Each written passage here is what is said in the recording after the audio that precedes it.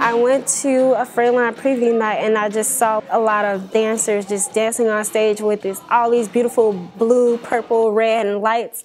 And it was so amazing, and I was like, oh my gosh, I gotta come here and dance with them.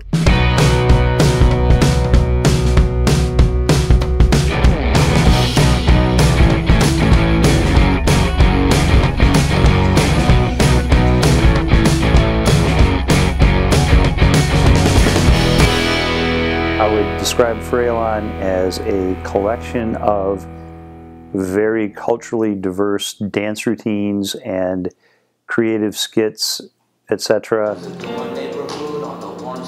me, Frelon is an organizing body to bring all sorts of dancers in touch with one another so you can get, interesting combinations that you wouldn't get normally. My favorite style of dance is Bhangra. It's an Indian style from Punjab, which is a region in India. So I could imagine that I'd be dancing Bhangra anyway if I wasn't associated with Frelon, but I don't think I would be dancing modern as much, or even swing.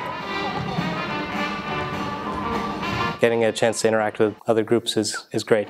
I grind like a tornado that just got my braces off. Like a building that's been set on fire with too many shots of tequila. I grind with my tongue out like a fourth quarter. Frelon is not completely dance. We have different student organizations that can express themselves in the way that they feel comfortable. This year we have poetry, a band. From previous years we have songs, we have a cappella.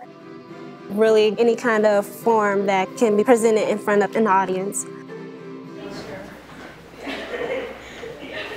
On deck, other side of the stage. I was really actually quite surprised with how many students were involved, considering that K is a small community, and to see that volume of kids actively participating in an extracurricular activity that was just based in fun, I thought was quite impressive. After I came on campus for my first year, I was just a dancer. I did at least 5 to 7 pieces. My junior year was where I became an official director of Frelon. Frelon directing is very challenging. You have to be on the student organizations about submitting paperwork to you.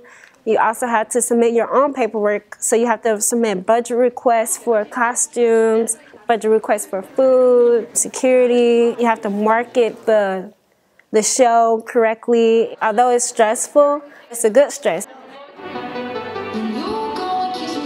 The two things that should be strived for as a dancer is trying to connect with the audience in some way and to connect with the choreography in some way. And so connect with the audience really depends on the mood of the piece. If you're doing something really heavy and emotional, you should come across as moody and emotional, and the audience should, want to wallow in your despair as well.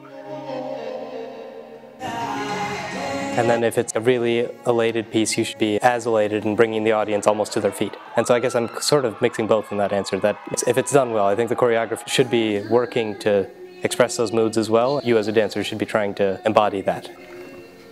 It's important for the audience to show up and attend, so students know that they're supported and that family and friends can show up and be there for them. But also I think it's important for the audience to understand what is important to the students and the different types of activities and the things that they're engaged with outside of classes at college is important.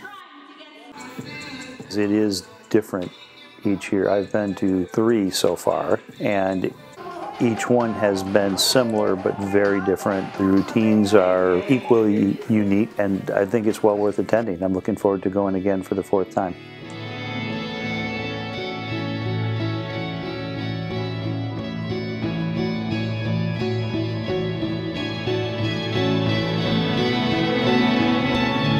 Frelon Dance Company opens doors, and it helps people to build performance level, confidence. It builds even your management skills, your organization skills, and communication skills as well. I think people should dance in Frelon, mostly if they want to. It's not super crucial that everybody does it. I would love if everybody did it, but yeah, I know dancing's not everyone's cup of tea.